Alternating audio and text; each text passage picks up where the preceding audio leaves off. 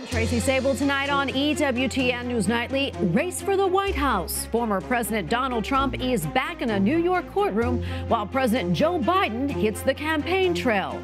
Religious motive. New developments in the stabbing of an Orthodox bishop and priest in Australia. Rising tension.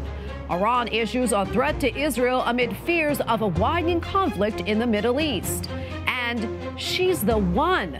Learn more about the graduate of a Catholic high school in Iowa who is the top pick in the WNBA draft. These stories and more tonight. From EWTN, the Global Catholic Network, this is EWTN News Nightly. Thank you for being with us on the Feast of St. Bernadette. Our top story tonight, it is day 2 of former President Trump's hush money trial. Jury selection was moving at a snail's pace so far. Attorneys have dismissed dozens of potential jurors and chose 6. Candidates are being questioned individually about their ability to fairly decide whether or not Trump will become the first former president ever convicted of a crime. The former president is charged with falsifying business records to cover up a sex scandal during his 2016 campaign. At the center of the case are payments totaling $130,000 to adult film star Stormy Daniels. Trump's former lawyer, Michael Cohen, admitted in a plea deal the money was aimed at buying Daniels' silence about the alleged affair that may have taken place more than a decade ago. Donald Trump says he did nothing wrong. I was paying a lawyer and marked it down as a legal expense. Some accountant, I didn't know, marked it down as a legal expense. That's exactly what it was. And you get indicted over that? All right, let's bring in Sherry Belitz. She is a national jury consultant, that is, as well as CEO and president of Sherry Belitz Communications. Sherry, so good to be with you today. So your thoughts on the pace of this jury selection, are you surprised about it? I am not surprised at all. I have seen much lesser cases take just as long, if not longer. And Donald Trump is one of the most polarizing characters of the century, and this trial hits all the hot buttons. There's pretrial publicity, politics, power, money, sex. We are on the cusp of an election, so not surprising in the least. Yeah, and in today's proceedings, the judge said that Trump was gesturing and audibly speaking in the direction of a potential juror during questioning, adding, quote, "I will not have any jurors intimidated in the courtroom." Sherry, how does that kind of behavior, how does that impact potential jurors? Well, you have to put yourself in a juror's position, not even as far as the Donald Trump trial, as far as any trial. It's a very intimidating place to be. People do not like to be the center of attention. They do not like to be pulled from their lives, let alone to be at such a high-profile trial with someone who is one of the most powerful people in the world. It is extremely intimidating for a number of the jurors, I'm sure. Yeah, and do you think it would make it harder to find jurors for this case? I do think it's going to make it harder. There are quite a number of things that are going to make it really difficult to select a jury in this case, and I wouldn't be surprised if this jury selection takes quite a while. Yeah, and Sherry, talk to us about what these attorneys, what they're looking for when it comes to a juror. Sure. Okay, so you have the Donald Trump team, and the Donald Trump team, Manhattan is overwhelmingly anti-Trump. So the Trump team is not looking for supporters. They are looking for impartiality, and they are looking for disinterest. People who are not caught up in the news, who are not caught up in the media frenzy, who are independent thinkers, who are independent decision makers, who don't go with the crowd. Perhaps there are some wealthy individuals who maybe benefited from Mr. Trump's tax policies and are not so concerned with his social policies or his personal life or really anything outside of that. People who have distrust in the justice system, and after COVID, that is quite a lot of people, and people who think that this is a politically motivated prosecution, which prosecutors our politicians. There is an element of that. As for the prosecution and the bad jurors for the Trump team, that would be liberal, feminist, people who have a visceral reaction to Donald Trump, people who think that no one is above the law, even a former president. And there are plenty of these people in Manhattan, and people are very polarized when it comes to Donald Trump. Yeah, I'm sure this will take a very long time, the jury selection. We'll see what happens. Sherry, so good to be with you. Thank you for your insights. We appreciate it. Thank you so much for having me. While former President Donald Trump sits in court, President Joe Biden hits the campaign trail. He begins a 3-day sweep through Pennsylvania, one of the swing states that could determine the outcome of the presidential election. President Joe Biden departs the White House on his way to Scranton, Pennsylvania, returning to the community where he was born in 1942. Biden is making Scranton the first stop on his campaign tour this week. And I learned a lot here in Scranton. I learned that money doesn't determine your worth. President Biden focused on taxes, saying former President Trump wants to help the rich while he wants to help the middle class. He learned that paying taxes was something people who work for a living did, not him.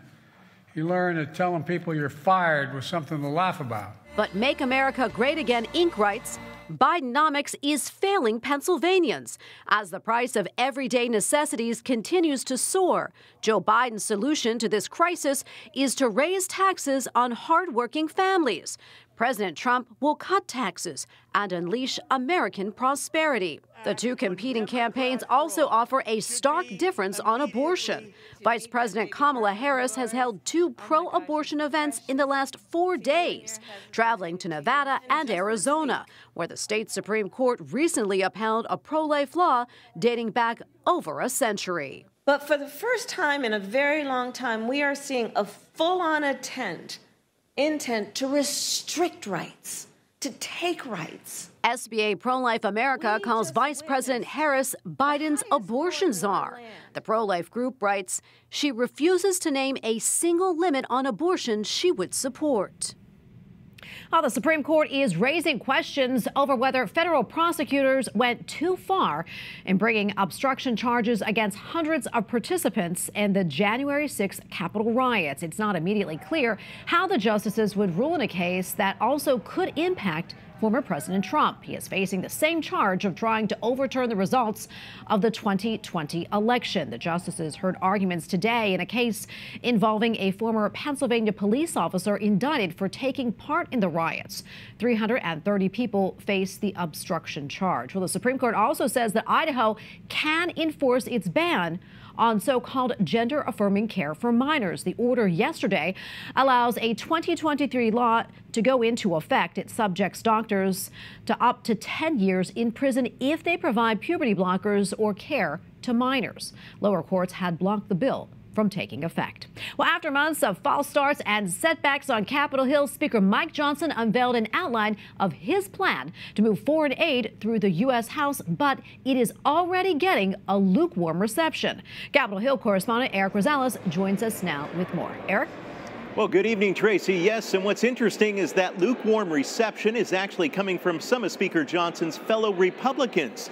Now, on paper, the Speaker's plan makes sense. He's decided to hold 4 separate votes on what is expected to be tens of billions of U.S. tax dollars going to Israel, Ukraine, and Taiwan. Now, the 4th bill, it's going to cover secondary issues, security issues such as a TikTok ban, economic and humanitarian loans to Ukraine, and the Repo Act, which would go after Russian oligarch money.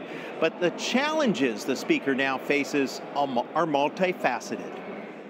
There was a consensus that was recognized, in my view, from all the opinions that were shared, and that is that it really was the will of my colleagues to vote on these measures independently. But Republican Congressman Bob Good and other Freedom Caucus members are already speaking out, saying securing the border must be included. At least let us have a vote to that effect. We've now been told that the border will not be germane, it will not be applicable, essentially, for folks who don't use congressional language, and we're not going to be allowed to even vote on it or even to try, and that's a terrible thing. And they're not alone. If we simply put Remain in Mexico up for a vote again, that would solve 72% of the problems. The American people, our constituents, are demanding that we do something about the border. Democrats are going to be key in getting the bills out of the House, but some were surprised that Speaker Johnson will allow amendment votes. Democrats say this wasn't part of the conversation the Speaker had with President Biden on Monday. The idea that we're at this late date and he's still trying to figure it out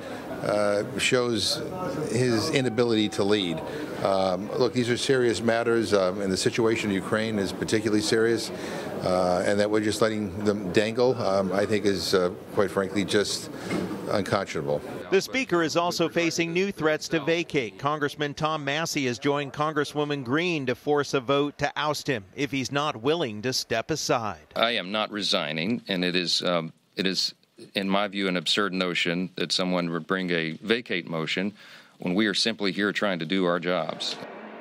The Speaker says the text of the 4 separate bills is currently being ironed out right now, and once they get to the floor, the bills will have to pass the rule, which will need some help from Democrat votes, but and that is rarely used. It's a rarely used tactic. Now, if the plan does fall apart, the Speaker will then have to pass the bills with suspension of the rules, which requires a 2/3 majority. And we have to remember that Speaker Johnson has over his head the motion to vacate and also other items where people are not too happy with the job that he's doing. It's going to be a battle for Speaker Johnson. Tracy? Yeah, no doubt there, Eric. I know a very busy day on the Hill for you. You're also following the impeachment of Alejandro Mayorkas. Tell us what's the latest there. That's right. This afternoon, it was around 2 o'clock that the House sent over the articles of impeachment against the Homeland Security Secretary Alejandro Mayorkas to the Senate. We must remember that this is a momentous occasion. Now, this has only happened 60 times in the history of the United States and has only led to 21 impeachments, 19 by trial. It's expected that the Majority Leader, Chuck Schumer, will actually swear in senators as jurors tomorrow afternoon and is expected to hold a very short trial, one that could wrap up by week's end. But Republicans, on the other hand, they're demanding a full Senate trial and are fighting to drag out this process and shine a spotlight on the failures of this Biden administration at America's borders. At the Capitol, Eric Rosales, EWTN News Nightly. Okay, thank you, Eric. Now we go to the Middle East. The Israeli military displays one of the Iranian ballistic missiles it says that it intercepted during Saturday night's attack. The IDF says the missiles have more than 1,000 pounds of explosives. Officials also say that they will not be deterred in responding to the strike. Tehran is also weighing in, saying any retaliation will be met with a response from Iran in a matter of seconds, not hours. One of Denmark's oldest buildings has gone up in flames. The blaze raged through the 17th century Copenhagen Stock Exchange, causing severe damage. The fire started on the roof during renovations, but police say it is too early to say what caused the accident. Many people, some on their way to work, stopped to try and save art treasures and iconic images. All right, now to Maryland, where officials announced a salvage team recovered another body from the Baltimore Bridge collapse. Late last month, a cargo ship crashed into the Francis Scott Key Bridge, causing it to almost completely collapse. The victim's identity has not been released at the request of his family. Authorities are still searching for the 2 missing bodies that remain unaccounted for. We have a lot more still to come here on EWTN News Nightly, including a move that surprised absolutely no one. Catholic basketball sensation Caitlin Clark went first overall in the 2024 WNBA draft. But what may surprise you is what her high school basketball coach said about Clark's God-given talents. That interview coming up. And what a politician in Hungary is doing to help persecuted Christians.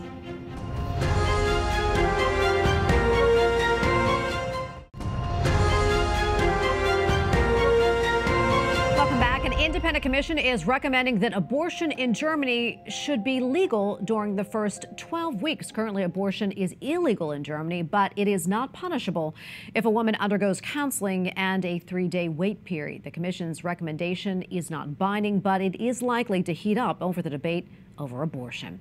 Police in Australia say a knife attack against an Orthodox bishop and priest is being treated as terrorism.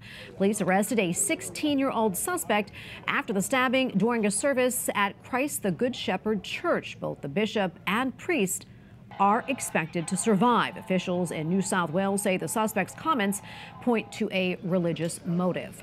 Christians face persecution in many parts of the world. In Hungary, an initiative that began in 2016 is seeking to protect the faithful.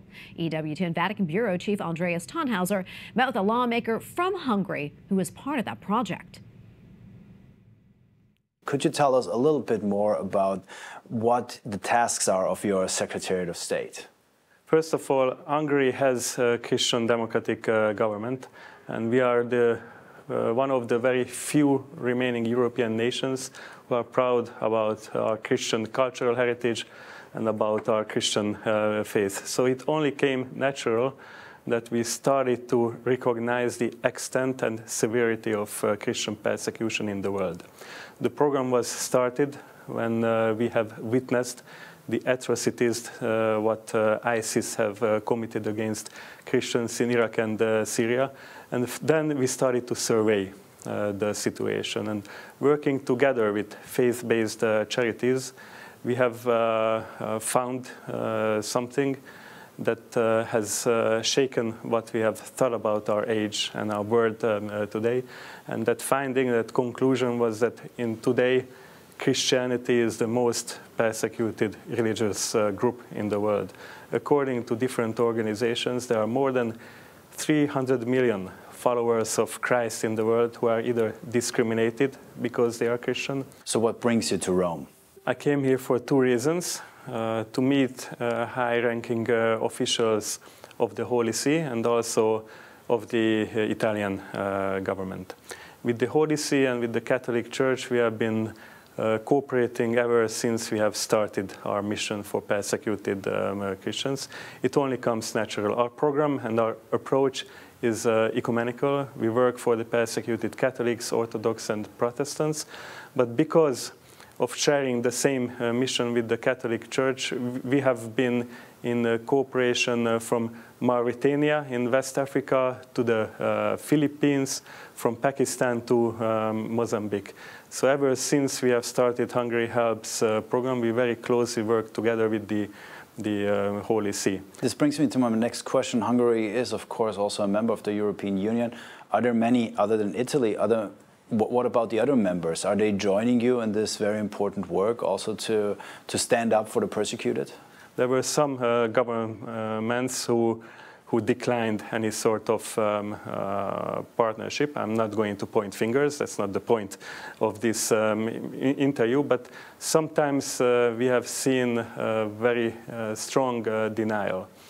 Sometimes we have seen in diplomatic arenas, even in Brussels meetings, that when we make a case for the more than 4,000 Christians in Nigeria who are murdered by jihadists, they claim that it has nothing to do with religion, but it is in some way an after effect of climate change. So there is an ignorance, and there is a building of, they have built a wall of indifference around this fact that is something hard to break this wall. But we are hopeful, we are persistent, and I'm very optimistic about our cooperation with the Italian government, which would be a new cooperation.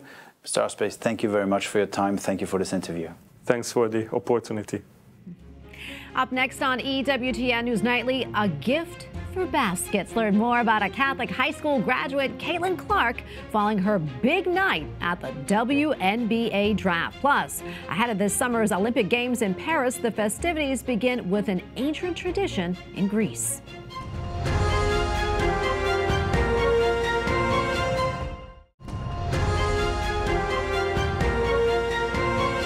West Virginia, a federal appeals court has overturned a ban on biological boys playing in girls' sports. In a 2-to-1 ruling, the court said the measure violates Title IX, the civil rights law that prohibits sex-based discrimination in schools. It is not immediately clear if West Virginia will appeal the ruling. Caitlin Clark, a graduate of a Catholic high school in Iowa, was the #1 overall pick in last night's women's professional basketball draft.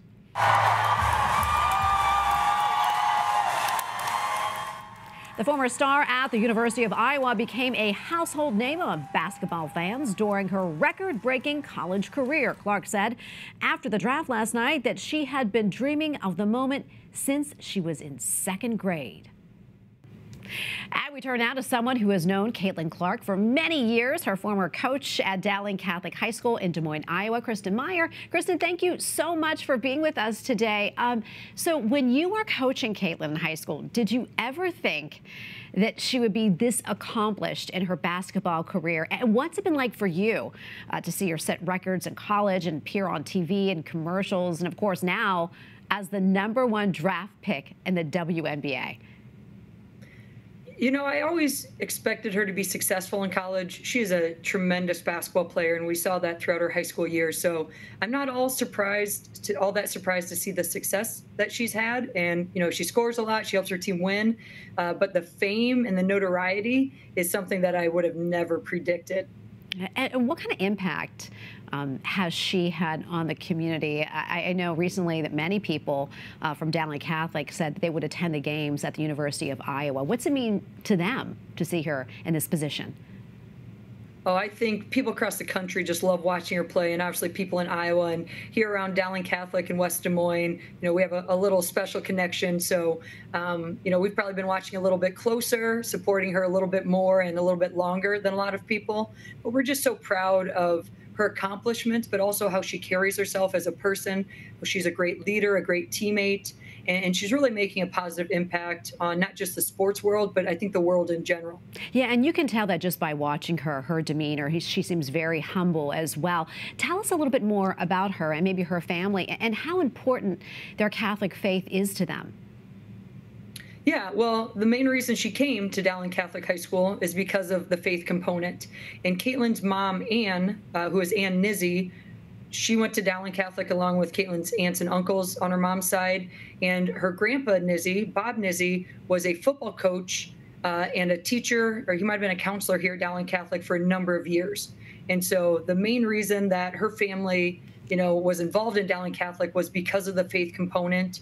And so Caitlin was always going to go to Dowling Catholic and really enjoyed her 4 years here. Yeah, so beautiful. And as we mentioned, Caitlin said last night that she had dreamed of this moment since she was in 2nd grade. Did you know that she wanted to play professional basketball? You know, she didn't really talk about it a lot, but her skill set definitely made me think that it was possible. And she's always been one who's kind of focused on the here and now. So I think she had those long-term goals, but she just wanted to every day maximize her potential and her time and her efforts. And so she just focused on getting better every single day. And some of the opportunities then that have come is because she's really just focused on the here and now. Yeah, and as a high school coach, for those maybe young ladies out there, athletes who have possibly the same dream as Caitlin, anything that you could offer them as far as advice? Yeah, I think work for what you want to accomplish. You know, earn the right to be successful is the main thing. Surround yourself with people who will help you reach those goals. And Caitlin talks a lot about the confidence that she has in herself. That's an earned confidence.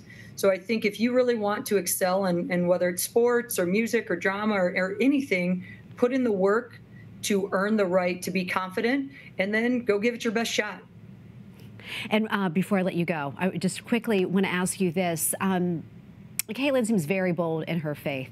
Can you talk to us about how, even with the other athletes that you coach, how important is it to have that connection? Yeah, obviously we're a little bit lucky at Dowling Catholic to get to talk about our faith and, you know, go to the chapel and attend Mass. So it's a little bit easier to do. But I think Caitlin is a type of person who it's always been important for her to maximize her God-given talents. and to share those with the world. She knows that some of her gifts from God are not only her athleticism, but her ability to entertain. And so I think she really just tries to maximize those gifts and share those with the world through the sport of basketball. Yeah, and it's so wonderful to see. Kristen, thank you so much for your time today. We appreciate it. God bless you. Thank you so much. Well, it is the first step on a 3,000-mile journey to the Paris Olympics. In a ceremony full of ancient traditions, the Olympic torch was lit at the birthplace of the Games in Greece. 600 people will carry it over the next 3 weeks. It is expected to arrive in France before the Games opening ceremony in Paris on July 26th. Now we thank you for watching tonight. Remember, you can follow us on social media, Facebook, X, and Instagram at EWTN News Nightly. I'm Tracy Sabol. Good night and God bless.